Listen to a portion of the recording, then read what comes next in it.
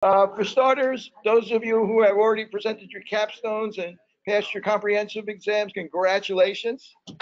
Yay. Good. Now all you have to do is pass this course and you're gone. So congratulations so far. So at any rate, we're on the home stretch here, right? We have tonight's class. Next week is officially finals week. It's not really presumably a class week, it's officially finals week. We're not going to have a comprehensive exam, but on the syllabus, we do have an assignment for a critical appraisal for the end of the semester. I've posted on the blackboard here, you see a little tab there that says critical appraisal. I posted 2 articles, both of them involving children and electromagnetic radiation, and a description of how we want you to interpret them. It's basically 1-page description of what the report tells you, and then a series of questions about did they adequately describe the population they were using, so on, did they properly analyze the data, and so on and so forth. So there are a series of specific questions, and I'll open it up so you can take a quick look at it.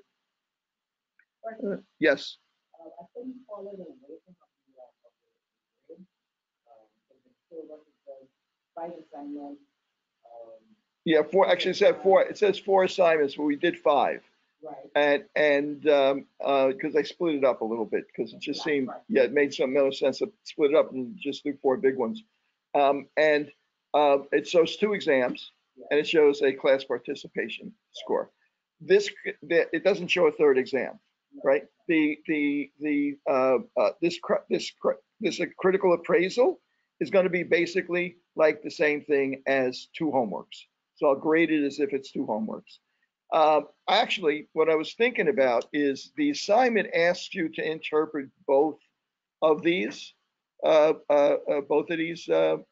documents, both of these studies. I'm going to change that to give you the choice of doing an appraisal on one or the other. And the trade-off there, and it'll be graded just like a homework. It'll be same weight as a homework. And the trade-off there will be that I'll post another homework after tonight that covers a very simple question on vibration and a very simple question or 2 on barometrics, which we're going to discuss tonight. Okay, just not anything real challenging, but something that at least that we've examined it, and you got a chance to exercise your brain a little bit using the information that's in the PowerPoints. So it's not going to be real challenging. So you got those 2 things left. Is going to be a 6th homework and that critical appraisal. You only have to do one of the 2 documents. I'll change that. The barometrics and the vibration are going to be type of thing that you're going to answer a question, put a number in, and so on, and you'll be able to resubmit it as much as you want. The critical appraisal, you're going to get 1 shot. It's basically you're going to create a document, you're going to upload it. So that's that's 1 shot thing, because I'll be grading until the middle of January otherwise. So seeing as how like many of you would take the homework and like do 1 problem and then like submit it and then do another problem and submit it and do another problem. So I have a list of 10 or 12 submissions there. So I usually just do the last one or something like that, trying to figure my way around not opening all of them. But at any rate, so that's what's left for the semester. If you've kept up with homework, I'm also, I know a lot of you struggled with the radiation. It's really with the non-ion radiation. It's really pretty complicated topic. And I literally started this morning recording solutions for that homework. So you could go back and give another shot at it. And unfortunately, I was on a roll and I started to do problem 1, problem 2, problem 3. And I got through about 8 of the problems before I downloaded it and found that I was only recording the audio, not the video. So I have to restart. I actually have it here. You can hear me talking.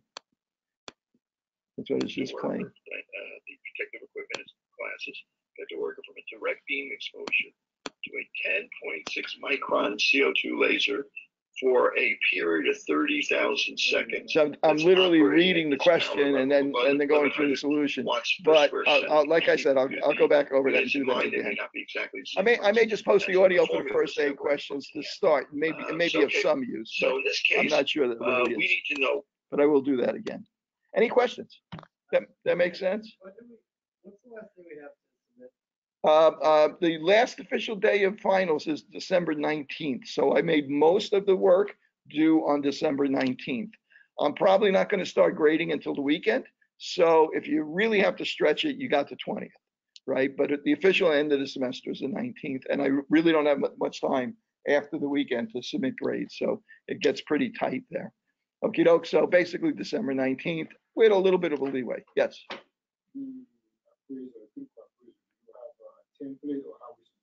Well, the description of what we're asking for is very clear.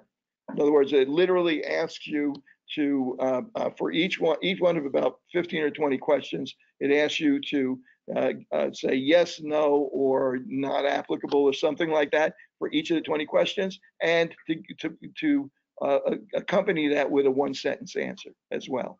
So it's pretty clear. When you read it, you'll be comfortable with it. I don't think you'll have a problem with it. The more challenging part is it asks you to do up to 1 page, a description of the study. Well, what kind of study was it? What did they do? What does it mean? Why, what are the results, and so on and so forth. Just a narrative on what you got out of the study. Anything else? Everything's on there now, you said? Yeah, it's on there now, except it's asking you to do both of them.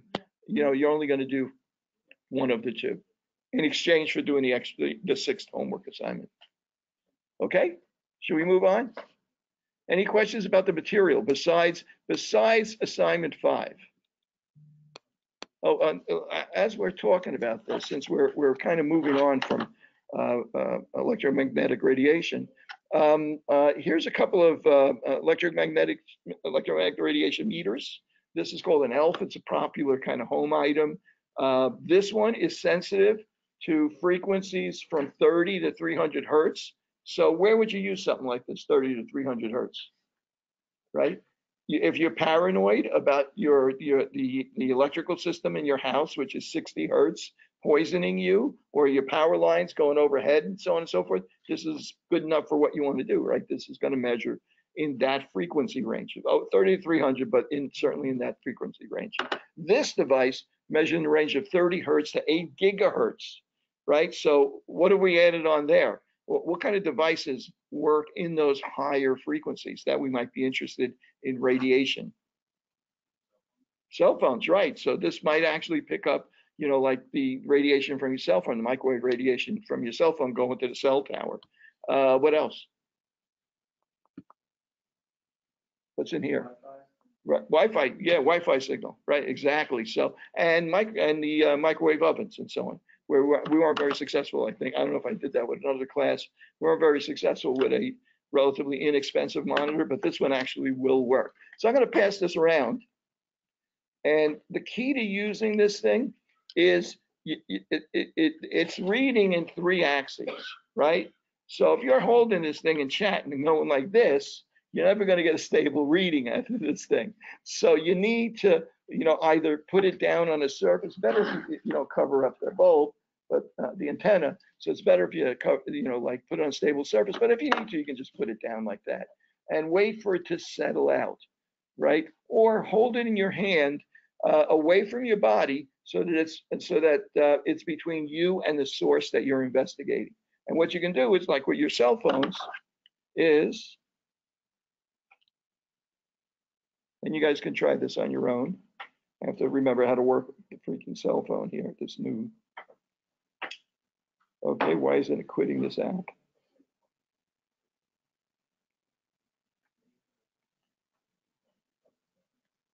Okay, it should do that. It should let me quit this app. There we go. Okay. Let's see. And, oh, no, I don't want that. Let's get the phone. Okay, so right now, and there are a number of different units that you use on here. By default, it uses millivolts or volts per meter. I'm going to change it to, I'm going to hit the unit, and I'm going to change it to microwatts per square centimeter. Oh, actually, what else we got here? Milliwatts per square meter. Again, nice number, nice, like 1-digit number with 3 decimal places out of that. I'm going to put it down here. It's alongside my phone. I'm going to let it stabilize a bit, get my computer away from it a little bit.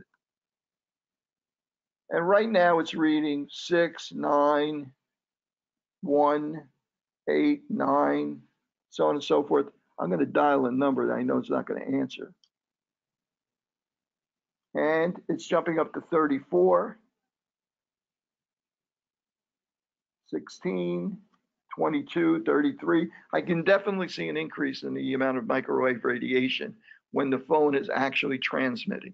Okay, so you're welcome to give this a try with your own phones or with your own devices. And also with this, if somebody wants to run over to an outlet or something like that, see if they can get a reading off an outlet, they can give that a try there. So here you go, pass that around. I'm sorry? The bulb? It's covering the antenna. It's protecting the antenna. It's got an antenna under there, and it's the antenna is in, it's a complex antenna. It has more than one antenna in different axes.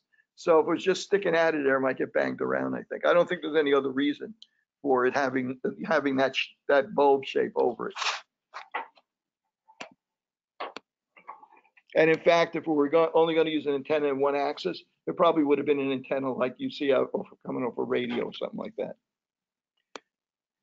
Just like your Wi-Fi, the Wi-Fi, I could actually track where the Wi-Fi antenna is on this computer when Wi-Fi is operating. And I believe that there's 2 antennas, one buried in here and one buried in here across the top of this, because you can see how much more intense the microwave radiation from those areas of this computer are. Okay, so let's get started.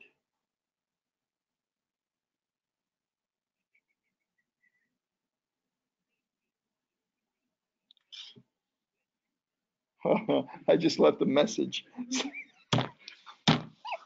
They're going to freak when the entire thing I was talking about is recorded on the message of the company I retired from on their emergency line. They're going to freak out when they see they're not sophisticated enough to have a system where they're recording the incoming number, right? So let's see if they know who it is. I just realized it because I had the sound turned off to avoid having to listen to the ring, but I forgot to hang up. Geez, they're probably calling in to find out what's on the line.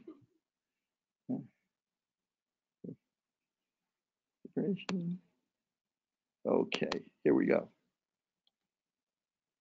Why is the reading, why is the range of the reading so high? Like from 1 point something to 300 and something. Well, part of it is that when you're holding it in your hand, you're moving, it's reading in different axes, and it's constantly changing the strength of the signal, how it's sensing the signal, and so on and so forth. So just the move in your hand. So that's why it's best to have it mounted on a stand or on a desktop or something like that, or just hold it as steadily as you can, right? And it'll stabilize a little bit better.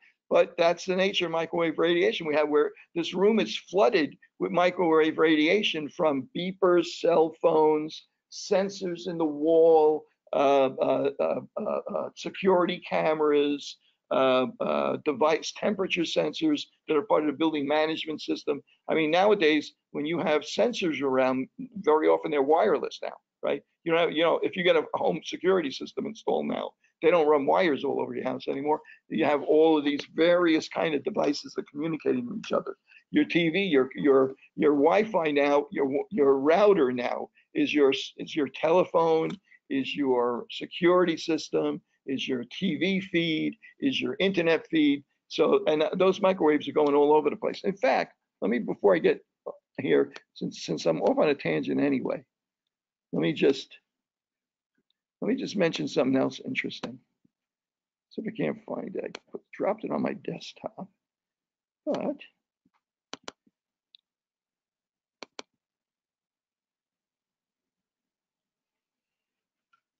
okay, this is an article hobbyist, an electronics hobbyist.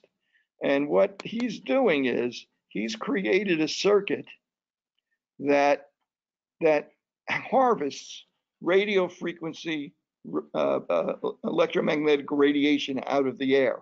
So in other words, this stuff that's flying through the air, this is energy, right? We joules per second and so on and so forth. It's energy that's moving through the air, and our phones are picking it up. If we have a radio, it's capturing that signal, and that's an actual it's changing its signal into energy in the radio, and then it's amplifying that, right? And it's not using that to produce power, but it's taking that signal and sensing it and then amplifying it, so you can take that signal and convert it into whatever radio station that you're listening to. Same thing with kind of cell phones with digital information and so on and so forth. This guy is experimenting with building a device that actually harvests the energy from the microwave radiation and from radio frequency and radiation and stores it in a battery so that you can use it to power things.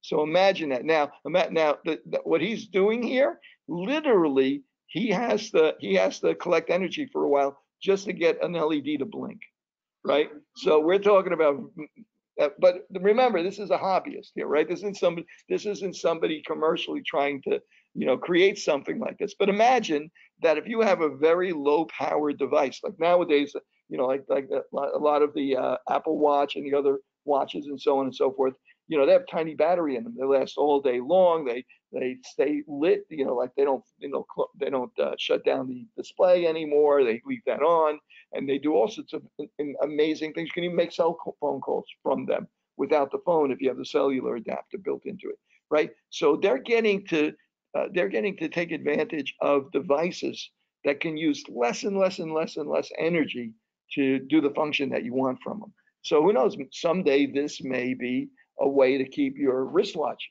running. Now, you older guys here that like that my age, remember we used to have watches that used to run. They used to run based on they had like a little flywheel in them. So as they would charge or load the mainspring in the watch as you moved your wrist. This naturally during the course of the day. And of course you have solar watches and so on and so forth. So I mean, this may not be that outrageous. Let me just show you another one of these. It's really pretty interesting. And this is a great demonstration of the fact that this energy, this electromagnetic energy, is passing through us all the time. It's here. It's actually here. I think I have another one here. Let's see. That's interesting. Maybe the same thing. Yeah.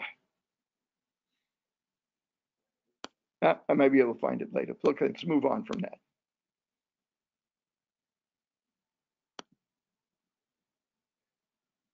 And you guys that are playing around with that meter, let me know if you get an interesting result from it. And make sure you don't leave people messages. Pressure gauge. Okay, vibration. Which one's PowerPoint? There we go.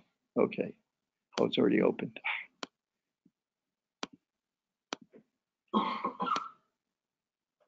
Okay.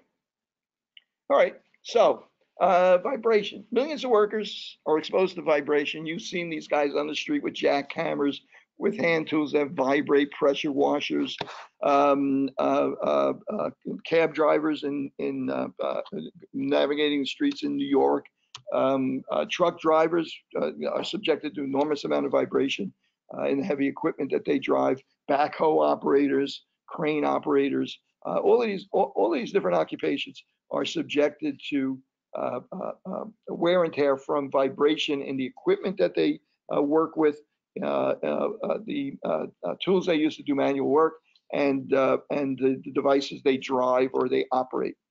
Okay, so you have people in manufacturing, construction, it's basically all industries at some point. So for woodworking, for instance, there's an example of a woodworker using a hand sander to finish a work, and there's a bus driver or a truck driver that's operating a vehicle and a Okay, so the main effects of vibration exposure. Well, naturally, when you think about it, a lot of people use hand tools, for instance, that produce a lot of vibrations. So hand-arm effects are one of the leading results. Issues with hand and arms are one of the leading results from excessive amount of vibration or excessive time operating vibration producing instruments in the workplace. Motion sickness, if you're in devices in a vehicle or device that actually moves around. Sometimes it can be just an annoyance. It can affect your vision, right? It can affect your balance. It has whole body effects as well. It has a lot of, it causes a lot of issues. Can cause you to, have neurological issues, cardiovascular issues, and so on. And we'll take a look at a few of these. So how do we measure? The how do we measure the intensity and the risk that's associated with vibration? So one of the things that we're interested in is the amount of displacement that's associated with the vibration. So is it the kind of thing that when it vibrates, it's moving a lot, great distance, or is it only moving a very small distance? That's going to have an impact on how it affects a worker. The next thing is the velocity or the speed of the vibration. Is it going up and down very slowly, or is it going up and down more quickly, and so on? And one of the most important things is the acceleration that's associated with that vibration. So think about this. If you have a simplest form of this, we might have a thing like a plane type thing, a flat surface, and it's vibrating up and down. Well, every time it goes up, right, it stops. So it's momentarily zero velocity. So from that point, it moves again. It's accelerating. So it's accelerating all the way down to the bottom and then stopping and accelerating all the way back and accelerating. So that rate of acceleration impacts the kind of effect that it has on a worker. And the frequency, is it 30 hertz or is it 100 hertz, and so on and so forth. Okay, and again, that and the harmonics from that can affect a worker in different ways. Hand-on vibration, one of the main issues that we're going to be dealing with, and whole body vibrations as well. And there are other forms of, body parts that are also associated with that. So this guy is taking down the street with a chainsaw. Enormous amount of vibration involved.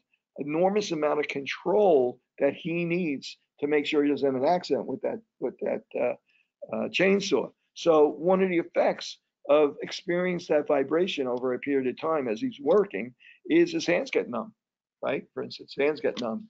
And after a while, the noise, the vibration has whole body effects, makes him, can affect his vision a little bit, can affect his judgment even, right? So what happens? You're working with a chainsaw, right? And all of a sudden now, you've been working with it for 3 or 4 hours, and now what happens to you're likely to having an accident. So it has a lot of side effects besides the actual physical damage that the vibration does. It really has a significant increase in the risk of having an accident that's not directly associated with vibration, but indirectly caused because of loss of attention and loss of motor skills over a period of time. Sometimes acute, like your work, your hands are getting numb as you're working, and sometimes long-term from neurological and vascular effects that the vibrations have. Hand-arm vibrations transmitted from work processes into the worker's arms and hands. They're taking most of the impact of that energy that's being transmitted, because by operating hand power tools such as road breakers, hand-guided equipment, powered lawn mowers, holding materials processed by machines, grinders, guy working at a grinder. Regular and frequent exposure to hand-on vibration can lead to permanent health effects. So some of these are temporary health effects. Some of them we're going to see are permanent health effects. Anybody work with tools that cause, what do you work with? Yeah. Jackhammer. Oh, jackhammer. No kidding. Okay, great. So, and how long did you have? In other words, what kind of periods of time did you work? Did you work like continuously for 4 hours, or did you work for 30 minutes, take a break? I mean, it was kind of work that like you'd work for 5 minutes and then break and then 5 minutes, or was it continuous? Yeah, you have to take breaks. Yeah, to take breaks. Not on a set schedule. Yeah. Did you notice effects from the vibration? Like what kind of stuff? Mostly in the hands.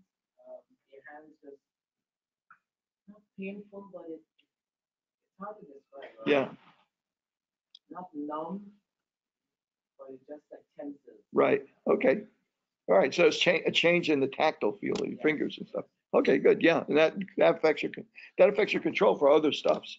So in other words, one of the things that a hygienist, if you know that you're dealing with a worker has to do very fine work, but then at the same time he has to do work that involves equipment that is going to cause a lot of vibration for an extended period of time. One of the things you might suggest to the guys, he does the fine work first, and then goes to the devices that are going to have issues that are going to affect his tactile senses. Okay, vibration ranges symptoms collectively known as hand-arm vibration syndrome, HAV.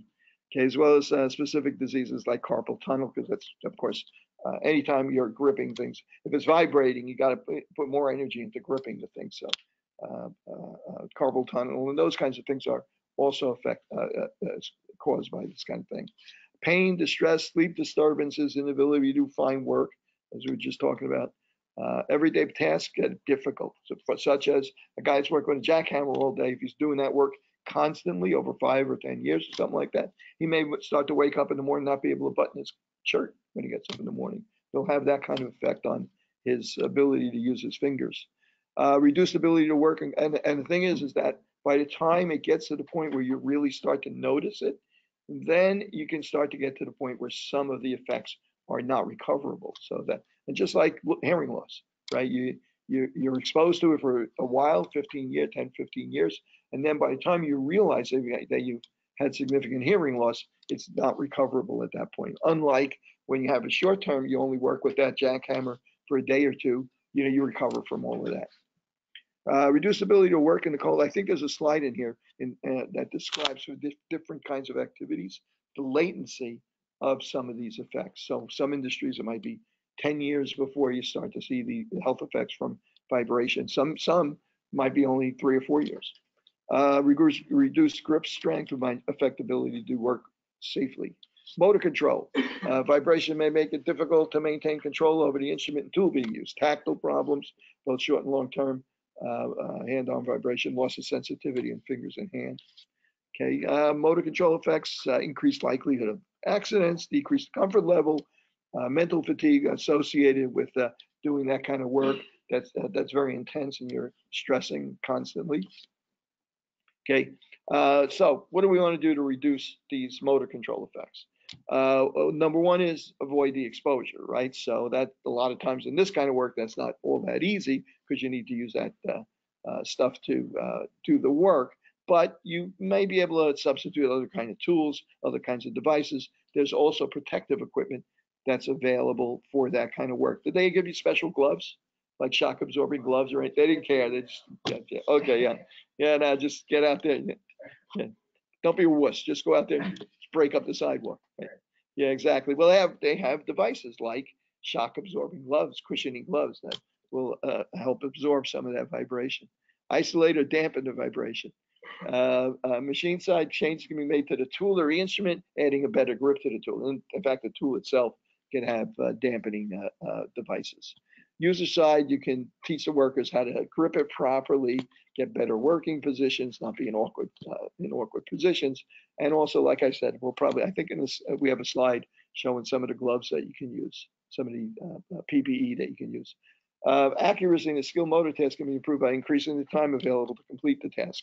In other words, make sure the guy's not rushing. Tactile effects. Loss of sensitivity in fingers makes it more difficult to make judgments of texture, weight, and form of the objects being handled. And in extreme cases, permanent damage can occur. Reducing tactile effects, eliminate minimize exposure again, right? Ensure proper recovery time. Okay, that's especially the neurological cardiovascular issues. If you put space in rest and recovery, it goes a long way to avoiding some of the long-term hazards. So where do we see this before? Anybody remember where we saw this before? Yeah, cold, right? Cold exposure. So what was causing this white finger effect in cold? What was being affected in those fingers? Circulation, right? The veins and arteries and the blood supply to those fingers were being affected. That's why they're white. Same thing here. Long-term exposure to hand-arm vibration can affect, especially in those fingers in the palm, you know, where it's being most affected by the vibration. Over long term can have cardiovascular effects that can cause those this kind of issue, and you get attacks. In other words, it's not always necessarily white, but every once in a while, perhaps when you go to sleep and wake up in the morning, you wake up and you have these white hands. Okay, so yes. What's that?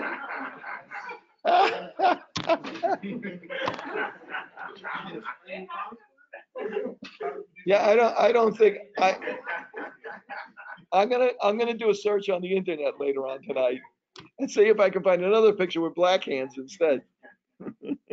That's a good one. I hadn't thought about that. Okay. Okay. My guess is it looks white also because it's absence of blood, right, reaching the skin, the top skin. So pale. It probably looked pale, right? But I mean, at that point, you know that like you're affecting blood vessels in your hand, and a lot of that kind of damage may not be recoverable. So stage 1, stage 2 attacks occur only in the winter. Again, now they're saying here, you're going to see that more frequently in the winter when you work with vibrating equipment, of course, because you're combining the effects, right? Your blood vessels are constricted from the cold, and you have the damage to these vessels as well. Stage 4, severity of the vibration syndrome and the interference with work, social activities, hobbies require workers to change their occupation.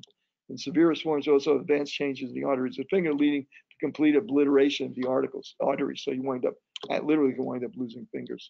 So here is for vibration white finger factor. Here's the average latency for vibration-induced disease in this particular case, the white finger issue. Okay, and you'll notice that we got shipyard workers that they often complain about tingling, numbness, blanching, and so on and so forth. The latency is 12, 16, 9 years. For a chainsaw operator, the latency is only 4 years. For a foundry worker, and I'm not sure exactly what kind of work you'd be doing in a foundry that involves exposure to a lot of vibration, right? But you can see chainsaw operators at certain occupations where you really have these intense, where you're exposed to vibration every day and over a long period of time with fewer rest cycles, because chainsaw operator, your work is to cut things with a chainsaw. Okay, acceptance of vibration symptoms of industrial disease is hindered mainly because not every physician is trained to recognize. You go to a doctor, you show them your fingers are numb. You complain about your fingers being numb.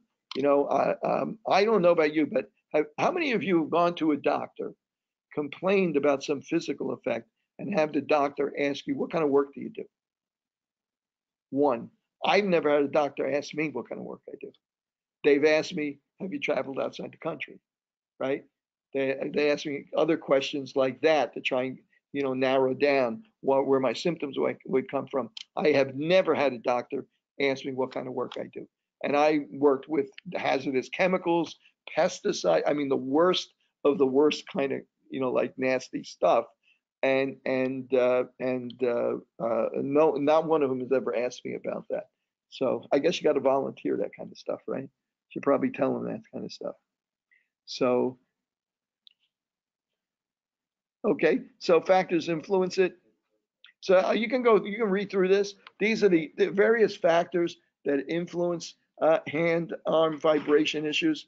Okay, physical factors like that, like the frequency and the acceleration of vibration. Biodynamic factors like things, the connection between you and the machine and so on, and individual factors, maybe the amount of time you get off between activities that expose you to this, maybe age and so on and so forth, how healthy you are and things of that nature. Now, do you have a problem at work like this? Well, how do you know, right? Well, you have to, if you're a safety officer on a construction site in a factory or something like that, if you have workers complaining, normally what you do is you log those complaints. You want to log those complaints so you can see if there's a pattern. And if certain groups of workers, you know, are, you know, constantly complaining about the hands being numb or tingling and so on and so forth, so you can intervene before it becomes a permanent effect. And also examine what kind of equipment that they use and be aware of the possibility of this being a issue. There's some flashing on. Yeah, that thing's still flashing up there. It's I keep seeing it out of the corner of my eye. And I don't know if I'm going blind or if there's something wrong with the lighting in here. The Oregon industry is particularly high, such as construction foundries. Yeah. So yeah, you really want to look at and also what industry group you're in, and being aware of whether or not that is an issue. Sometimes insurance companies will bring this up with you. Once a year, one of the companies I work with, once a year, they have with a rep from Liberty Mutual. They were insured by Liberty Mutual. A rep from Liberty Mutual would come up to our office, and it would never be the same rep. It would always be a different guy, right? Come up to our office, and I would get a call and say, Tony, we need you to talk to this guy from Liberty Mutual because we're renewing our policy, and so on and so forth. And I had to sit with this guy for about 2 hours to explain to him what the hell it is we're doing. Because they would come up there, and we were doing, like, environmental work, indoor air quality, we were cleaning coils, cleaning cooling towers, doing Legionella disinfections, doing cooling tower rebuilds, doing all sorts of different kinds of work, laboratory work, and so on and so forth. So it would literally take me 2 hours to explain all the different things that we were doing there as he's feverishly taking notes. So presumably, if we omit something from that, then potentially if we have an accident or something like that, well, you didn't tell us you did indoor air quality work, right? So we didn't write you professional liability insurance, so you're screwed because you got sued or something like that. You don't want to scare them into not giving you a policy, but you don't want to omit kind of work that you do that might wind up biting you later on. So literally, that's a great time for you to kind of assess for yourself when you're in a situation like this where you have to explain to someone else what it is that your company does. That's a great time for you to start to think about, well, what is it we do on a day-to-day basis, and which of these things that are going to be hazards to us. And a lot of times, once you start working, years go by and you never really stop to reassess. So I guess it was a pretty good thing that every once in a while that we'd get that guy coming up there.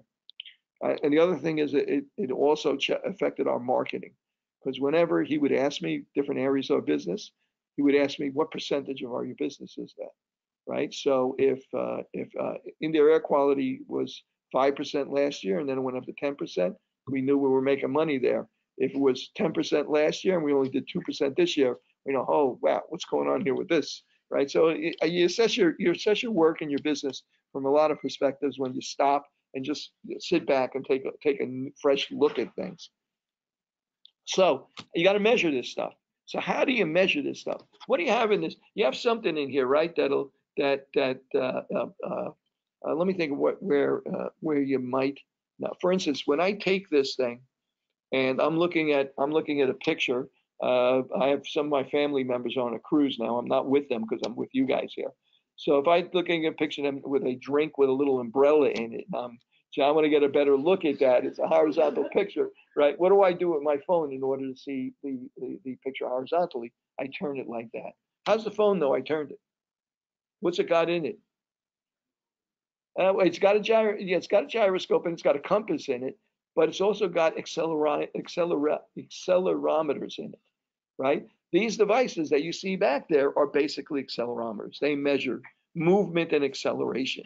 And you got them in your phone. You got at least, I think you got them in like two or three axes or something like that in order to do functions like that. Like just one is for turning that, but the apps in the phone can do many other things besides that, including there are vibration apps in here.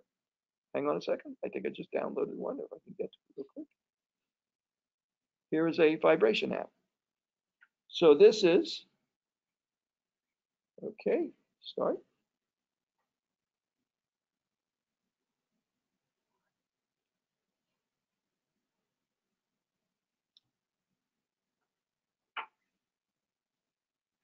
Is that working now? I need to change the scale here. I'm not sure how to do that. Here we go. Right? So that's full-time monitoring the movement, like obviously since this is almost filling up the whole screen, that since I'm holding it like this, that scale is very narrow, is a very small range on that scale. But if I put it down here, I don't know if you can see any difference. What we really need is something that's really vibrating. And it's using the accelerometers in the phone in order to keep track of and record the frequency and the intensity of the vibrations that are being sensed by the phone. I doubt it. No. In fact, one of the other apps I have on here is they have a NIOSH has a whole series of apps, including they have an app for ladder safety, where it goes through all the different points of inspection that you need when you have a ladder. You tell it what kind of ladder it is, and it goes through all the different points of inspection you have to do daily. You can log it and so on and so forth. Not only that, but it uses the level and the accelerometers in here, so that when you put the ladder against the wall and put the phone against it, it will tell you what angle it is and if it's in the correct range for an angle on the wall. Yeah, so yeah, check out Google NIOSH and phone apps and stuff like that, and you'll find a whole series of them. I don't think they have one for vibration. If they do, I didn't notice it when I was going through the App Store, but they may have them. But they certainly have it for ladders, a whole bunch of other processes as well. And they have a version of the NIOSH lifting equation. It's an abbreviated version. It doesn't have all the factors in it. They have an abbreviated version of the NIOSH lifting equation that they publish also, and that's from NIOSH. Okay, so those have accelerometers in it. 20 years ago, these things were big fat boxes that you couldn't use. I mean, how do you stick this on the guy's hand while he's using a jackhammer or something like that, or stick it on the device and not affect how he's doing his job? Nowadays, they're so tiny. And remember also that this can be this movement can be in any of three axes, right? Nowadays, there you go. The sensors on the handle connects to a device that's taking the measurements. So the sensors are little specks. These accelerometers are little tiny devices that are embedded in this phone, and naturally now you can take advantage of that. And now you can put that on that handle, that device, whatever it is, and the worker can literally do his work while you measure the actually frequency, the velocity, the acceleration that's associated with that vibration in that device, to make a judgment about how often you should take breaks, what kind of hazard it is, and so on. Okay, yeah. So measuring, you have a whole bunch of tools now that you can use for that. Here you go. Here's the guy's literally holding it between his fingers. Okay. Oh, how about this? Motorcycles. California Highway Patrol, CHIPS. Remember they used to have a TV show on called CHIPS, right? Yeah, they spend, I think they used to spend 6 months riding highway patrol on motorcycles and 6 months off on other duty, and then back 6 months back on. Why? Because they were being affected. The fat was being shaken off their kidneys and so on and so forth. So their whole body effects from these motorcycles, because they were on them constantly, going from patrolling 8 hours a day. So if you've ever ridden a motorcycle, there's plenty of vibrations going on a motorcycle. Okay, some are not so bad, but certainly a lot of stuff is going on. These guys, the guy with the computer there is using sensors on the bike to measure while it's idling. He's taking measurements on how much vibration there is on the bike there. Okay, now there's no specific OSHA standard, but of course other organizations that have a little bit more of a free hand have put together guidelines and recommendations. For instance, ACGIH has a threshold limit value for hand-arm vibration and whole body vibration. I think the last slide here is going to be an example of that. And here, this is a formula that describes how much time you should limit the activity to based on exposure time and the vibration acceleration. Okay, and in fact, we're going to be looking at a table here just momentarily. Here's a drill, a power drill. Okay, and okay. Engineering controls, production lines engineered to minimize the need to use hand tools or vibrating hand tools, use other kinds of devices. Recommendation tools, manufacturers should modify and redesign tools to reduce hand-arm vibration. More research. Workers using vibrating hand tools should communicate the symptoms that they have from vibration syndrome to their employer. And workers should see a physician promptly if they experience prolonged symptoms of tingling, numbness, or signs of blanched or blue fingers. So that's a key there, because you want to intervene before the health effects are permanent. Health effects, particularly occupational physicians, should be trained in the appropriate clinical examination and interview necessary, but all doctors really should. I mean, that's literally, I mean, when you fill out the 3 pages of crap that they make you fill out before you can see a doctor, you're allergic to this or you're allergic to that. Do you do this? Have you had surgery? Have you had this? Now, I don't remember seeing a question on there, what's your occupation?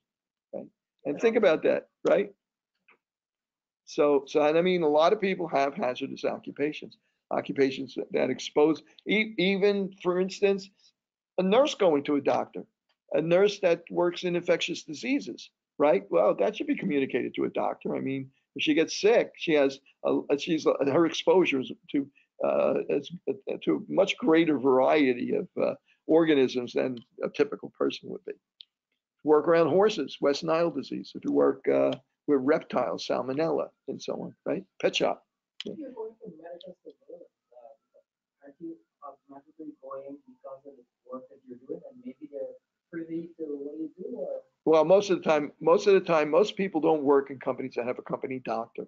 There are some, you work for the MTA, you go through, if you're a conductor or you drive the train, you're required to take an annual physical, and they have their own doctors. And of course, they're aware of the kind of hazards that are associated, what they need to look for, and so on and so forth. But most people go to their own private physician. They don't go to, and private physicians never seem to ask, even on the intake forms, never seem to ask what your occupation is. Anybody been in an emergency room recently? Fill out the forms. Did they ask your occupation in the emergency room form? They did? Oh, no kidding. I don't want to invade your privacy, but were you there for something that he thought might be associated, or just routine? Oh, okay. What you want to tell us? You don't have to. Yeah, you don't have to if you don't want to. Yeah. Oh, okay. So there you go. And what kind of work do you do? Equipment? Oh, okay. There you go. So you went in there complaining about back pains or arm pains, and so that's a natural. He's going to ask you, well, what are you doing?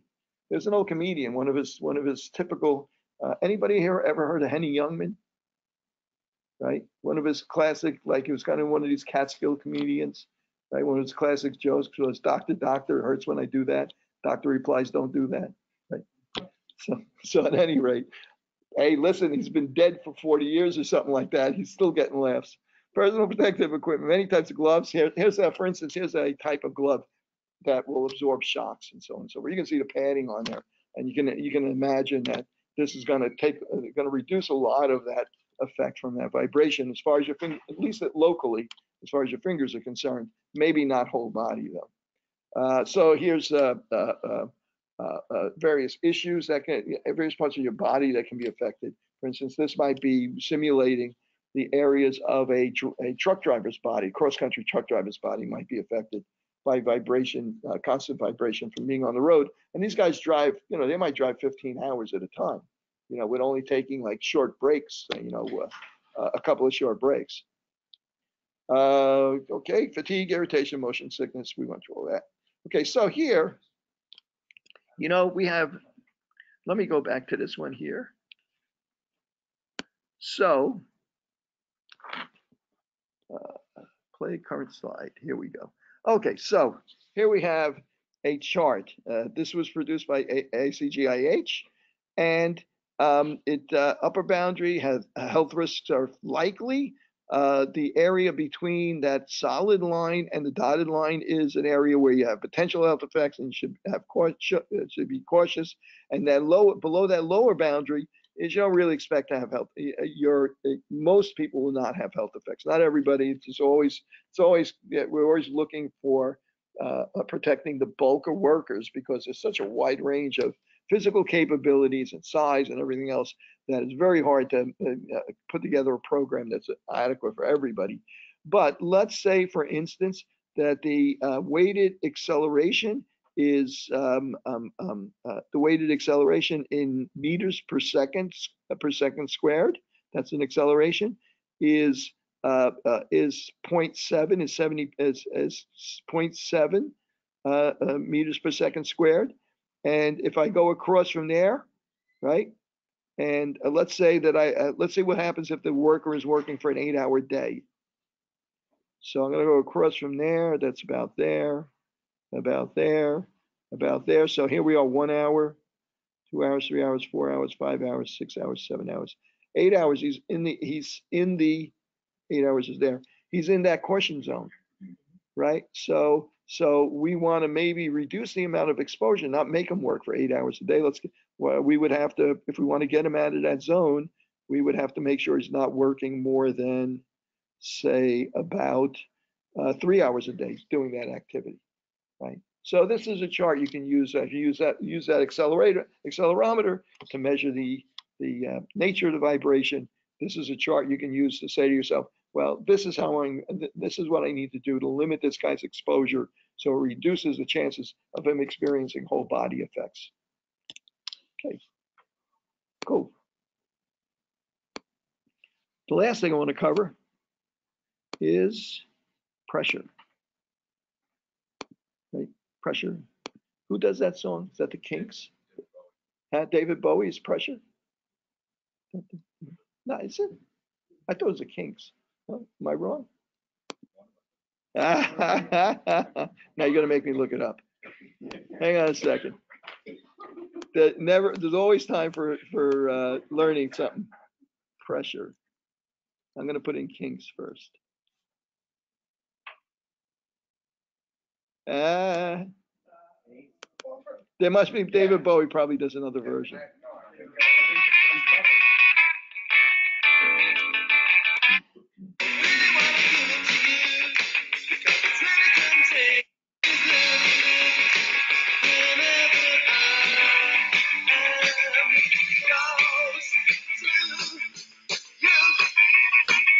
Okay, let's try David Bowie. Pressure, pressure.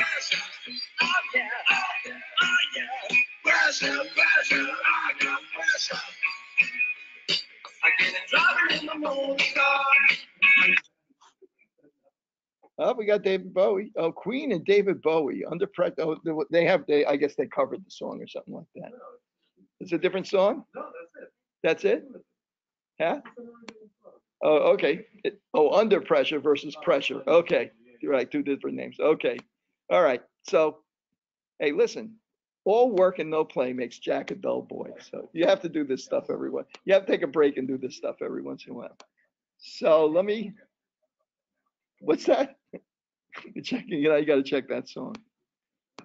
Hey, listen. I watch TV. I watch movies and TV with Shazam on my phone constantly. Okay, let's talk about pressure.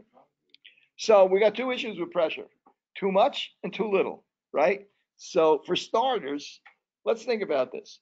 Pressure is one of the elements that we're concerned about when we have a lockout tagout program, right? Because things that are under pressure, that's stored energy, and you're gonna have an enormous amount of stored energy, right? Could be cylinders, could be oxygen cylinders, could be even fire extinguishers, could be all sorts of devices, pneumatic devices, hydraulic devices. They are all containing an enormous amount of pressure. And when that pressure is released, it can be very dangerous. So we have situations where we have devices that contain high pressure that, if it's released suddenly, can cause injury, can cause serious injuries. Really dangerous stuff. Well, what about low pressure? Well, low pressure, we have workers that work at elevations, that work, in aircraft, in locations where the elevations are very high, like on mountains, volcanists, and so on and so forth, that are working at very high elevations, climbers and things, geologists that are working at elevation. So low pressure can be an issue as well, because then you have issues with having sufficient gases that you need in order to survive, mainly oxygen, for instance. Okay, other gases too, but mainly oxygen. So we have low pressure is an issue. Too much pressure is also an issue as well. So where do we come across situations where we could be in an environment where the pressure is too low? Okay, so by the way, anybody know what altitude that the FAA requires civil, commercial, and civil, commercial, and all aircraft, all private aircraft, to be equipped with oxygen? You know what that altitude is? What do you think? 10,000 feet. Okay, now 10,000 feet, people live at 10,000 feet pretty comfortably, you know. If you were to visit something at 10,000 feet and take, you know, like a bus up a mountain or something like that, or drive up a mountain or something like that, you might experience some discomfort when you got up there. I mean, you guys are mostly young and pretty healthy, so it wouldn't be a big deal for you guys, but you might experience some discomfort. But it might be distracting, might affect your judgment, and so on and so forth. So if you're operating an aircraft, if you're at 10,000 feet, most people will go to oxygen under 10,000 feet. But if you're at 10,000 feet, the FAA absolutely positively requires that you be on oxygen at that altitude. Okay, so let me go back to this. Okay, so high pressures, we have also another issue with high pressures. And where do we wind up seeing people working in elevated pressures? Divers, people working on oil rigs that are offshore oil rigs, and so on and so forth, welders. We have people that work on bridges and tunnels, right? They work in caissons, right? They work in these devices that basically giant cups that are pressurized with air that are pushed down onto the ground. So they're literally maybe 60, 70, 100, 200 feet below ground, but water is kept out of that caisson, out of that work area, by having that caisson pressurized so that the water can't leak into. So they're working under pressure. What's that? So that sounds terrifying. That sounds terrifying. Yeah, yeah. Well, you know, the guys that are working on the subway tunnels now, they are. I don't think they pressurize the areas. I don't think they need. They may need caissons in some areas, right, where they have groundwater and stuff like that. But for the most part, some of that water tunnel is 300 feet below the ground. You have to take a construction elevator down into this tunnel that, like, your next access out is like, you know, a couple of miles away or something like that. And they're subway-sized tunnels. You don't have, you know, they run little trains, mini trains through them and stuff like that. So yeah, it can be a little bit weird and confining. The caisson doubles that with the fact that you're in an environment that you're basically breathing air at high pressure, just like a diver would, just like a free diver, a scuba diver would. Can we see a photo? I have a cross section. Oh, there's a water tunnel, right?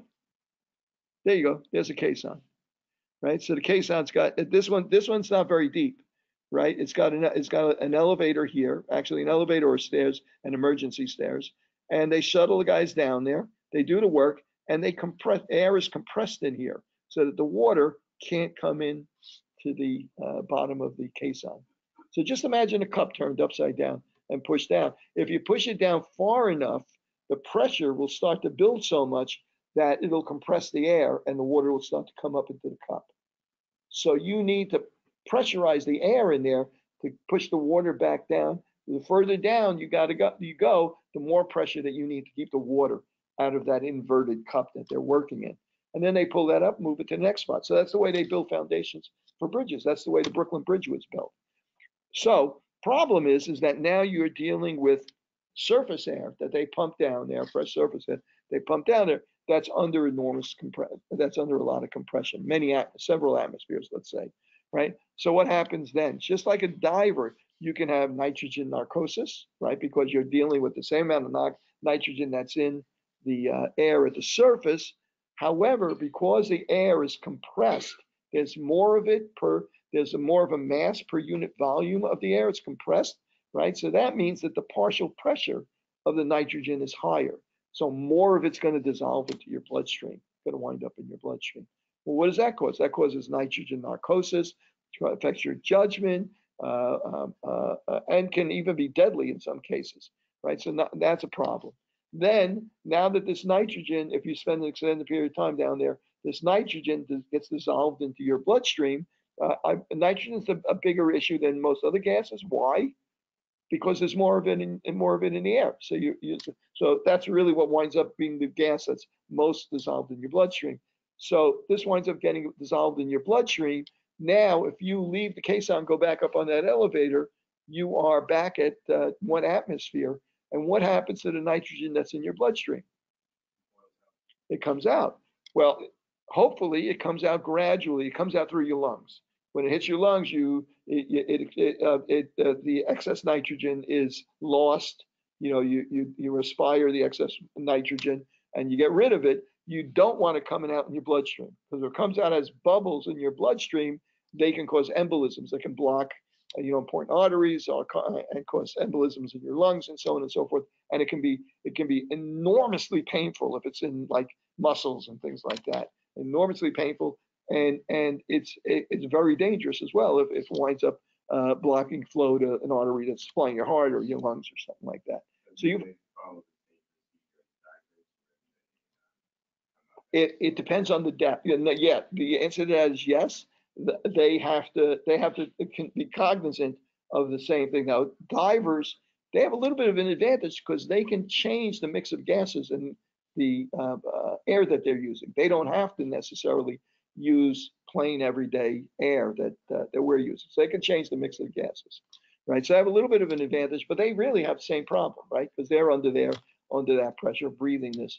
And it's a dangerous, even more dangerous situation than being in this caisson. I mean, being in this caisson really has basically all the same dangers that any kind of excavation would have, right? Construction or excavation. But when you're a diver, you're in really a completely alien environment. So it's really, really dangerous and kind of lose your judgment or balance or something like that when you're diving. So yeah, so the one of the ways you deal with this is by limiting the amount of time you spend at depth, and by gradually coming up so you respire out a lot of the nitrogen gases. But a lot of times you can't do it that quickly. You've got limited air supply, right? And issues happen. So what do you do if somebody is having an issue with nitrogen, with the bends, basically, with this issue with that? Right, they put them back under pressure, so it redissolves the nitrogen in his bloodstream, and then they very slowly bring them back to a normal pressure. But yeah.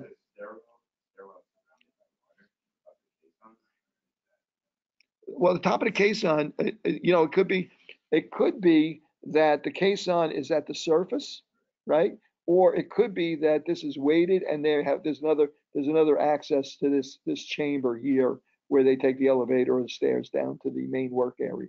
Depends on the project and the depth. Where's one of the first places in New York City that they employed caissons in a major construction site? What's bingo? The Brooklyn Bridge, exactly right. And they had dozens of workers that died in the caissons from the bends. And in fact, the son of the designer, I'm trying to think, John and William Roebling, I think, were the father and son that designed and built the Brooklyn Bridge. What's that? And to say, yeah, I don't remember which was which. I think it was John and William.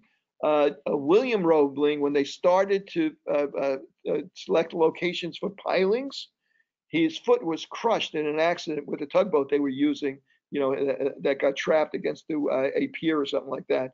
And he developed tetanus and he died before they started construction. His son took over construction of the bridge. They both were engineers.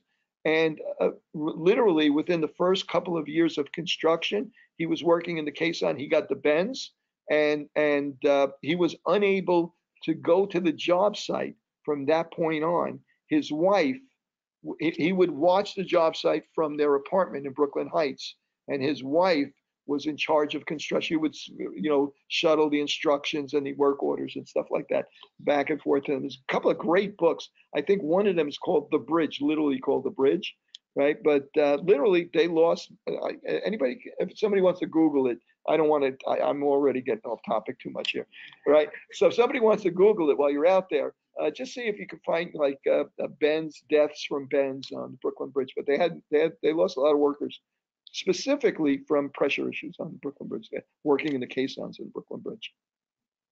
Okay, so human body can function within a reasonable range of pressures, limited to the rate of change you can tolerate. Mostly it's limited to the rate of change that it can tolerate. Many products, processes involve elevated pressures, but we really can't tolerate very dramatic releases and changes in pressure. So low pressure environments defined by those that have pressure less than sea level. So how do we define pressure at sea level? 14.7 pounds per square inch. That's literally the weight of the atmosphere above us, pressing down on us. When you look at a gauge in a machine room, it says 0, right? But the real pressure, which is all around us, and that's what we would call static pressure. When you're talking about a duct, that would be the equivalent of static pressure in a duct. The real pressure that's all around us, inside in our lungs and so on and so forth, which we literally live within, right, is 14.7 pounds per square inch of pressure pressing on us all the time. But we don't notice it, we don't sense it, because that's our environment. That's what that's how our bodies have adapted. The equivalent of that is 700, the same weight of that, the same pressure. So think about this.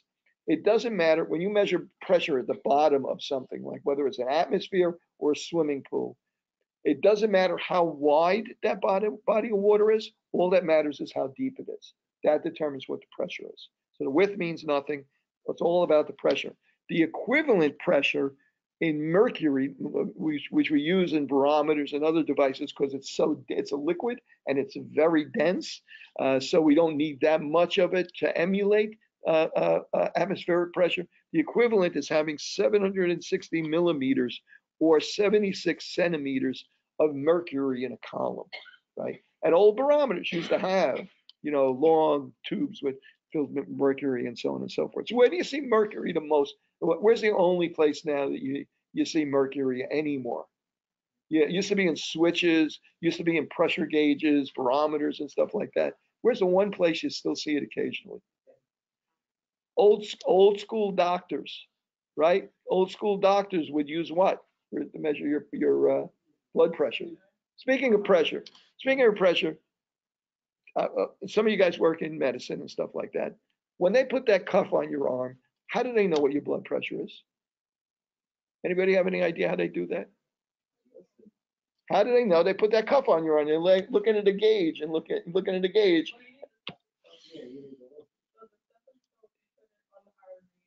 Not everybody knows this. Go ahead, explain it.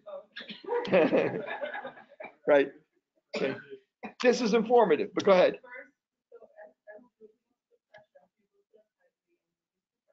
Well, first of all, when you put the pressure on, it stops blood flow to your arm. Right. Okay.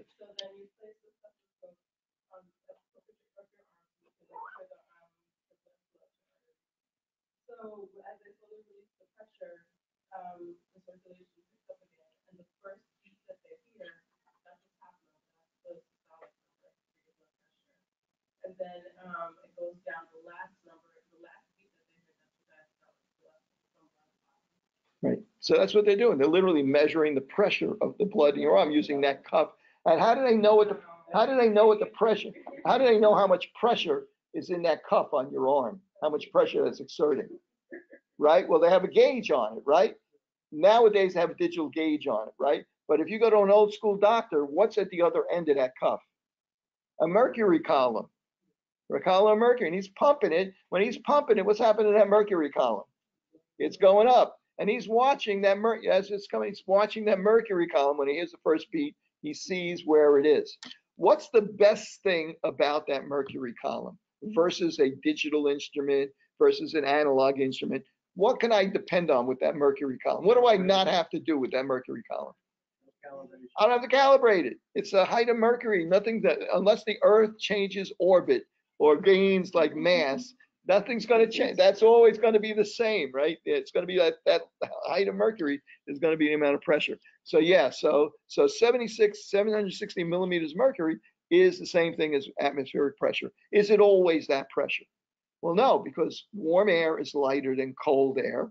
So when we get a warm front coming through, what happens to the pressure of the air? The barometric pressure goes down because we got light air on top of us or heavier air. So a barometer will notice that, and a barometer will only notice that over a course of a few millimeters up or down, right? Because that's the amount of variation that's based on that. And that's one of the reasons why they used to use barometers as weather predicting devices, because as a warm front would come through, it's more likely you're going to get precipitation, so the barometer would go up.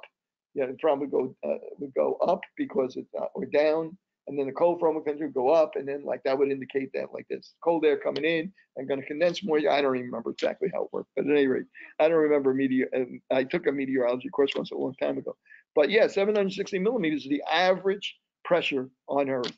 Okay, and its equivalent is 14.7 pounds per square inch. But we have other ways of measuring that as well. We can just describe that as being an atmosphere.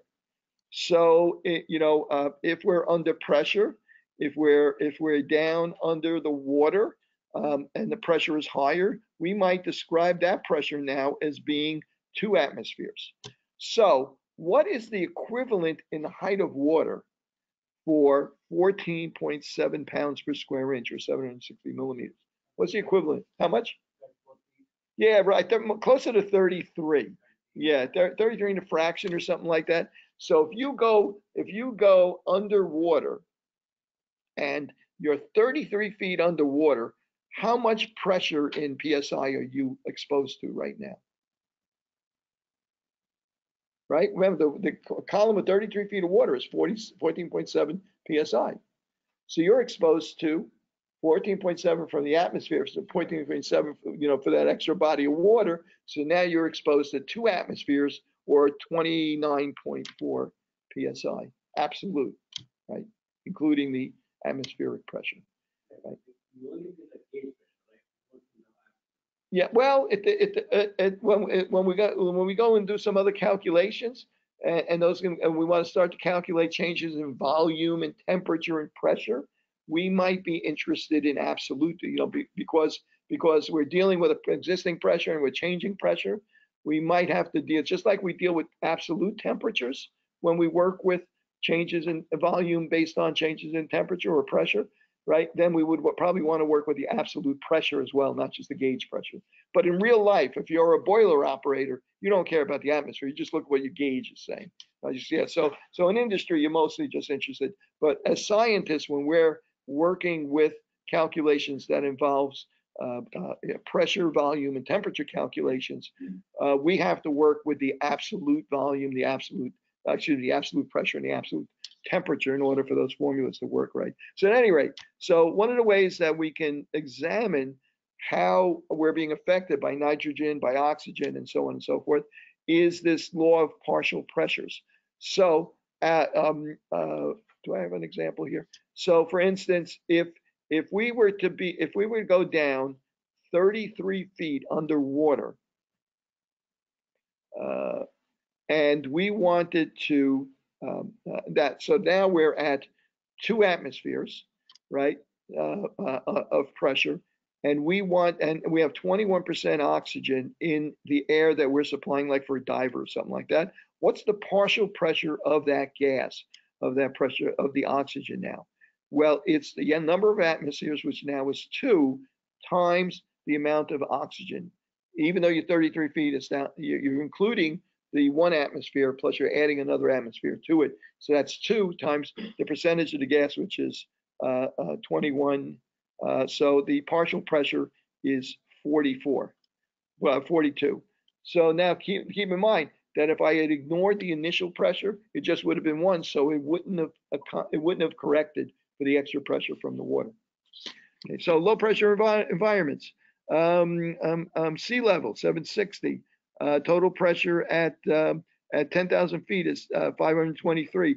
Partial pressure of oxygen for standard gas, standard gas, like in other words, air, just regular air. At sea level, the partial pressure for oxygen is 132 millimeters. The percentage of 760 that is oxygen, 21%. Right. Well, what happens to it at 15,000 feet? Well, it's down to 88. The partial pressure is 88 millimeters of mercury. So if there's less pressure in the oxygen, there's less that's getting dissolved into your bloodstream and available to the hemoglobin that's going to deliver it to your body. And what's the altitude for Everest? It's like 29,000 feet. So at 30,000 feet, the partial pressure is about 46 millimeters compared to 159. It's about you have about a third of the amount of oxygen present that available for you to breathe when you're making that last push on Everest, and that's why a lot of people don't manage to come back from that. And notice how the partial pressure goes up as you go down. For oxygen, it means that there's more available oxygen. But then with nitrogen, the other issue is that there's more available nitrogen as well. Effects of oxygen deficiency caused by low pressure are delayed by increasing the oxygen content of the breathing gas mixture. Like I said, divers and workings in caissons and so on and so forth. And one may not so much work as in caissons because of the volume of air, but divers, for instance, can counteract the effect of the pressure by increasing by tailoring the gases that they use and not using just plain normal air. Physiology, body has ability to breathing as it's less oxygen available, or the partial pressure oxygen is lower, our breathing rate goes up, our heart rate goes up. And if you're long term, what happens long term? If you live in an environment or you train in an environment where the partial pressure oxygen is lower, you acclimate. What do you mean acclimate? You can make more red blood cells. Yeah, you get used to it. But the way your body gets used to it is you make more red blood cells, right? Your body gets more efficient at transporting oxygen and stuff like that. So if you're a Olympic runner and you live in Nigeria and you're going to be training down on the seashore or something like that, you're going to be up in the mountains running. You're going to acclimate up in the mountains, up at elevation, right? Because then when you come to wherever you're going to be running in Tokyo or something like that, you will have, it's the equivalent of blood doping. It's legal blood doping. You increase the amount of red blood cells you have. That's what they do in blood doping. We have big controversy right now because Russian athletes got caught several times over, like institutionalized blood doping, where they extract blood from the athletes. They recover and they extract red blood cells, and then the athletes, of course, their bodies make it up again, and then they replace those red blood cells. So it increases the number of red blood cells that they have, just before they go into a competition. How do they know that they're doping? Well, the labs measure if you have 50% more red blood cells than a normal human being would ever have, that they're doping, right? So, but the labs were complicit, so that they were faking the results. Yeah, there were that whole number of, some of them were blood doping, some of them were performance enhancing drugs. They were all over the place. They had situations where they had holes between the lab and the bathroom where they would pass urine samples back and forth. So I mean, it's just outrageous. So now they're not. It's supposedly this organization that governs maintaining, avoiding issues with performance enhancing drugs has just ruled that they can't compete internationally as under the Russian flag for the next 4 years. That includes presumably the Tokyo Olympics. Now, Russian athletes that weren't, that might get overturned because they're going to wind up going anyway. But Russian athletes, I don't think they'll do that they'll keep an eye on them, that's for sure. But at any rate, Russian athletes that weren't accused of using performance drugs, weren't involved in the scandal, they presumably could compete anyway, whether Russia goes or not, but under a neutral flag. They can't, they can't compete as Russian athletes. Yeah. It's part of what they do, right? Okay, hazards, hypoxia, loss of night vision. So these are the kind of things that can happen. This is progressively what goes on as you start to lose, as you start to live in an oxygen poor environment. Hypoxia, loss of night vision, impaired memory, judgment, coordination, drowsiness, death, so on and so forth. I'm not going to do it now because I don't want to keep you guys here forever. Of course, we can get out a little early tonight, maybe, unlike any other night that I've kept you here. So I have a couple of videos that I use for confined space. One of them is a series of YouTube videos that I've strung together that are the ultimate confined space. How many of you guys saw the movie Apollo 13? Right? You remember what happened with Apollo 13? Apollo 13, it was a lunar mission. They were in Earth orbit and they were about and they had just started on their way to the moon, and they had an explosion in an oxygen generator. The oxygen tank, oxygen generator that had to be stirred every once in a while mechanically, remotely. They press a button, and there was an explosion. It blew away the side of the command module, part of the command module, and they lost power completely. They had to shut down the command module, which is the part that comes back, and move into the lunar lander, all three astronauts, so that they could figure out what to do because they were losing power in the command module. They wouldn't have any power to ignite the engines, to run the navigation, and so on and so forth to get back. So they moved into the lunar module, and they were using that system in order to the systems there at the lowest possible power rate in order to preserve power so they have a chance to get back. In fact, they were in such dire straits that they couldn't just turn around. They had to go back around the moon, come back around in order to prepare to land. During that interim, they ran into all sorts of issues. They're up there in a confined space. One of the things that was happening was the CO2 levels in the capsule were continually rising. So what happens when you start to get to 3,000, 4,000, 5,000 parts per million of carbon dioxide in the air? Right, dissolves in your blood, it acidifies your blood, has whole body effects. It causes confusion, loss of judgment. Eventually, it will cause you to pass out and eventually die if it builds up enough. And it was building up continuously. Literally, one of the problems that they had was they had they had CO2 removal systems, including in the command module and in the lunar module. And they had CO2 removal systems. It's a filter with lithium hydroxide in it. I guess the lithium combines with the carbon dioxide and pulls it out of the air. Kind of like if you could have like one the size of Texas, you could probably deal with global warming, right? But that's not going to happen, right? So they have this device, a filter filled with lithium hydroxide that would remove CO2 from the air. Now remember, the lunar module is only supposed to be occupied by two of these guys for a relatively short period of time, a couple of days before they came back. So it was exhausted. The filter in there was exhausted. They had a spare filter in the lunar module. The problem was that the filter in the lunar module was round and the filter in the command module was square. So literally, they had to put together a procedure. It's a great scene in the movie about this, but that's a confined space, a typical confined space. This is a situation where you have an altered atmosphere, and it can get very, very dangerous. Watch the movie. Watch Chernobyl. Watch that. That's the assignment. That's your post-course assignment. After everything else is all done, watch those two movies. Okay, so pain and sinuses, so on and so forth. Pressure control, high pressure environments. Hyperbaric change, every 33 feet of water gains you 1 atmosphere. There's our example. Finding nitrogen partial pressure in air for a worker repairing an oil rig at 185 feet under the Gulf of Mexico. So how many atmospheres is 185 feet?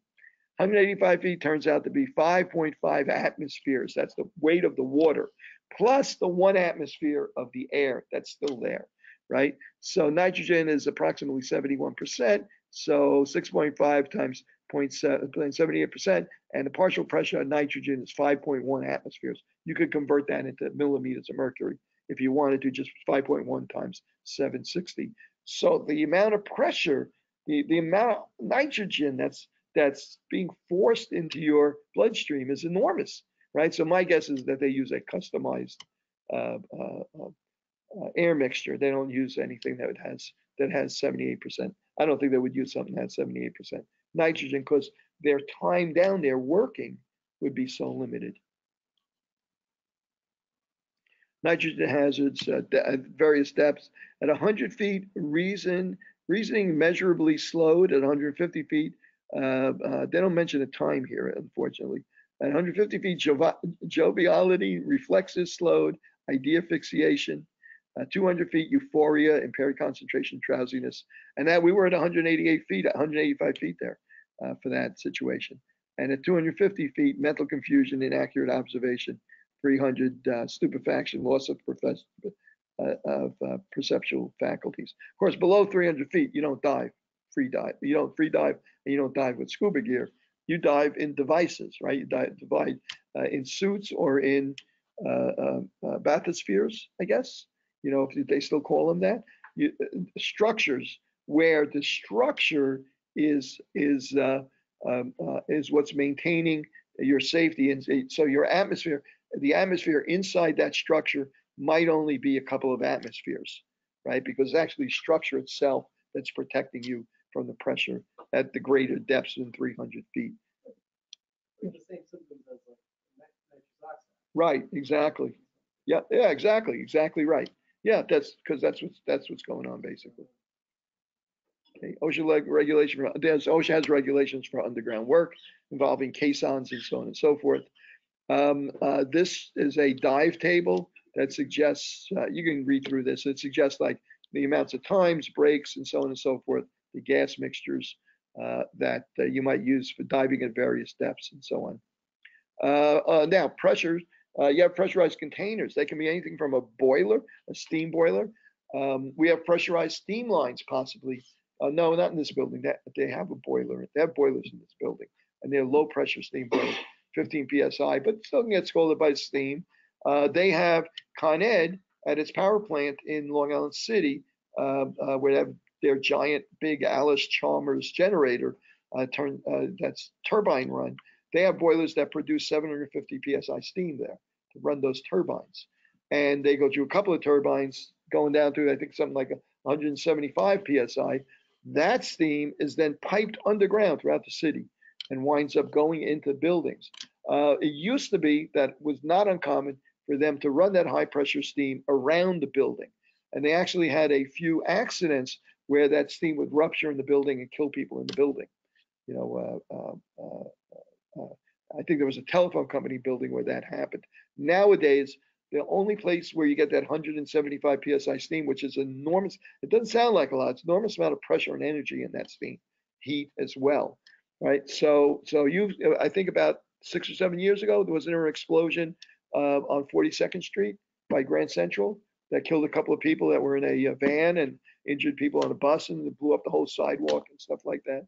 And we've had other explosions. They had one down in like around 23rd Street about 2 years ago, where it didn't injure anybody, but it blew up the street and it blew all the old material that was insulating that 75-year-old pipe, which contained asbestos, right? And blew that stuff all over the buildings in the street over there. And they literally shut down that whole area for about 3 days while they pressure washed all the buildings and flushed all the asbestos fibers and dirt and whatever else.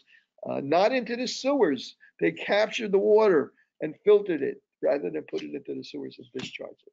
You know, 30 years ago, they wouldn't have done that. They just would have said, well, wait for a good rain and it'll be fine. So, don't laugh. The world's changing. I'm telling you, the world has changed. Literally, that's literally how they would have handled it 30, maybe 40 years ago, maybe not 30. Right. So that's things under pressure are enormously dangerous. At 175. So nowadays in buildings that most buildings south of 57th Street, south of the park, don't have their own boilers. They use waste steam from Con Ed coming in at 175 psi. They don't use it under 75 psi. They have a pressure reducing device inside the building in the basement where it goes in and then it comes out at whatever they need, 5 or 10 or 15 pounds per square inch to supply heat the building, make domestic hot water, and so on and so forth. So that the high pressure piping, you don't see that in buildings, in residential or commercial office space in New York anymore. You also have cylinders that have gases that are under enormous amount of pressure. One of the companies I worked with was located in Maspeth, just off of 48th Street, where UPS is on 48th Street in Queens in Maspeth. And this is a side block leading up to 48th Street, 54th Road. And there's a bit of a hill. And this truck that had a whole bunch of cylinders in it came down the street. And they were almost at the end of the street to 48th Street, the main drag there, when something happened and there was this enormous bang, right? And a hiss, a bang and a hiss, right? And what had happened is they somehow or other, either it broke by itself or they broke off the valve on the top of one of these compressed gas cylinders, loaded compressed gas cylinders, and the thing left the truck and just went away. And I swear this is the God's honest truth. The guys in the truck spent an hour looking for that cylinder, and I don't think they ever found it. Apparently, it didn't kill anybody because it would have been in the news, but somebody in the backyard, one of the backyards, or in a plant, the parking lot in a plant or something like that, is right in, probably a week later, probably said, where the hell did this thing come from? Right. But you can imagine how this is a missile that's and a big, heavy missile at that. Okay, so what does OSHA say you have to do with these? So if you're on a workplace, OSHA comes and does an inspection, and they see these cylinders. What's the first thing they look for in these cylinders? The first and second thing, right? The cover, right? They want that protective cover on it, and they also want them chained. What's that? Secured. Yeah, they want them chained up or secured in some way so they can't tip over. Okay, that's typical. When OSHA comes on a job site, there's certain things they're going to look for no matter what else they came for. They're going to look for every time. That's one of them. Leak in an unrestrained container. By the way, why does OSHA go to a work site? Yeah, there you go. There you go. Oh, okay. Hang on a second. If someone dies, or you get more than 2 people seriously injured, I think, are hospitalized, I think it has to be reported to OSHA. Now it's really strict now. It used to be 24 hours. Now I think it's got to be reported to OSHA within 4 hours or something like that. You have to call them and tell them about it. They will automatically investigate that, investigate the work site. But in general, if nobody died, why does OSHA go to a work site? A complaint. That's it. 90% of their visits are due to complaints. Every once in a while, every once in a blue moon, they get it in their heads to target an industry. In other words, an industry where, for instance, when you remember with all those cranes falling over New York about 10 years ago, now all of a sudden OSHA is investigating every crane, every job location, every construction site, and checking credentials on the crane, certification credentials on the crane operators, so on and so forth. So they were targeting crane operators because that industry had an issue. But if you don't have an industry-wide issue, it's almost always generated by a worker complaint and inspection, right? They don't go around at random. There's no program where they go around and say, oh, yeah, we're going to get to you every 10 years or something like that. Most companies, they never see anyone from OSHA at all. Here you go, penetrating missiles injury by sudden oxygen release. I had a worker, for instance, another pressure issue. Pressure's an issue in all kinds of situations. We had one of our workers was installing a control device for feeding chemicals to some sort of system and some sort of water system. Don't even remember what kind of water system. And he connected this device. The device had sensors on it, and the sensors were embedded in threaded PVC piping, Schedule 80's threaded PVC piping. Did something happen back there? Okay, do you need? You guys got this on PowerPoint, so I'm not going to bother to get that out of the way. On the recording, it doesn't show. So don't forget to give me my instruments back, by the way. Don't leave that with those. So there were electrical panels in the vicinity. So he didn't want to spray the electrical panels with water in case it leaked when he repressurized the system, turn the valves on and repressurize the system. Thank you. To repressurize the system with water, right? So he had his helper put his hand around the connection between the PVC pipe and the galvanized piping, and they pressurized it, the fitting blew apart. Pressure blew the fitting apart because they had cross-threaded the PVC, which is soft. You're supposed to use special fittings to connect plastic pipe to metal pipe, right? Because it's too easy to cross. Number one, if you look at a piece of plastic pipe, threaded plastic pipe, it's got like 17 threads on it, right? And it's that much, it's threaded that far down. If you look at a piece of steel pipe, it's threaded that much. It's only got like a dozen threads on it or something like that. So if you're connecting this to this, right? Obviously, you're not using all the threads in the plastic piping, so it's not rated for what you think it's rated anymore. Plus the soft plastic, it's very easy to cross thread the soft plastic piping. So it came apart. Instead of like spraying out a little water, it came apart. It broke the guy's thumb. So he was on comp for about 3 months or something like that. So that's what kind of, that's pressure is dangerous in all kinds of situations. Okay, so suppose a glass cylinder is pressurized 2,200 pounds per square inch, and they are pressurized to these levels or even higher. Not uncommon. In fact, the test gases that we have for calibrating instruments that you've seen in the lab, they're usually 1,000 or 2,000 psi. After exposure to direct sunlight, temperature increases to 180 degrees. What's the pressure after exposure? Well, you remember that this formula, pressure times volume over temperature. In one state, if you change the temperature or the pressure, it's going to be equal to, in the new state, it's going to be equal to new pressure, new volume, new temperature. They're going to be proportional, right? So in this case, we don't need the volume because the volume doesn't change. It's a cylinder, fixed volume. So the only thing we're interested in is the temperature. So P1 over T1 is equal to P2 over T2. So we want to know what the new pressure is after it's warmed up to 180 degrees. Well, it's now going to be what it started at, 2,200 psi times the ratio of the change in the pressure, temperature. Now notice we have to convert that to absolute temperature. It's not 70 degrees to 180 degrees, right? That's not the change. The change is really from 530 Rankine to 640 Rankine, not 70 degrees, right? Not just 70 degrees. So same thing with pressure. You know, when we do these calculations, keep in mind that even though most of the time, real world, we're working with just gauge pressure, which is ignores atmospheric pressure. When you do these kind of calculations, you need to control that. Fluid, hydraulic fluid sprayers, water hoses, pressure washer. Anybody have pressure washer at home? Okay. What's going to happen if what is the pressure? Normal average Home Depot pressure washer. What is the pressure at the tip of the wand that's coming out of that tip, do you think? You think it's what's that? No, not that much. Probably 750, 1,000, 1,000 psi possibly, right? Even in a cheap non-commercial one.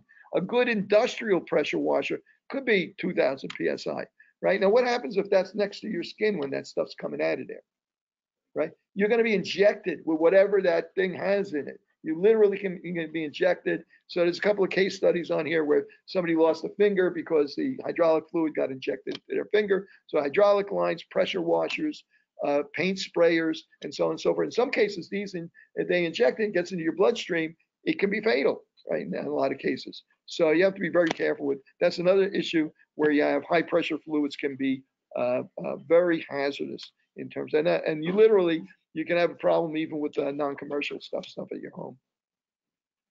Okay, and that's it. Okay, guys. Now, you don't have to come. Now, I'm going to post the homework, that extra homework with a couple little problems, similar to the ones we just saw now. And I'm going to change that thing where you only have to do one of the two articles for the appraisal, critical appraisal. Yeah. And you don't have to come in on Tuesday. I will be here on Tuesday. So if you want to come in because you have an issue with the homework or something like that, and you can't just get it, or you have some other issue or something like that, I will come in here. I'll be here at 8 o'clock. If I don't see anybody at 9 o'clock, I'm going home. That's all up at 9 o'clock, right? But if you have any reason to come in, I will remind you. If you have any reason that you're having an issue with any of the homework, any other stuff, I'll be here if you want to go over it. Cylinder question. Yes. Will we be able to use Kelvin as well? Yeah, as long as it's absolute. Yeah, as long as you can convert both temperatures to the absolute temperature. It also doesn't matter what measure for pressure you use, whether it's mercury, yeah, as long as you consider it absolute.